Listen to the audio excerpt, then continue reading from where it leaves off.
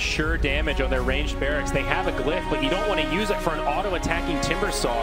I think Moo playing this absolutely right, just trying to bait Liquid into an uncomfortable position. BKB popped by Chessie as Mind Control jumps in. Kuro the first one to fall. Matsu does get off the ultimate, but it's probably going to cost him his life.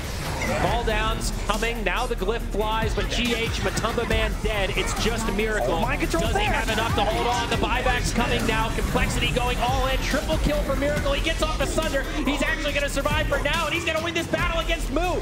He's going to Timber Chain away, but those last few auto attacks, it's a Rampage for Miracle. And Complexity do get repaired.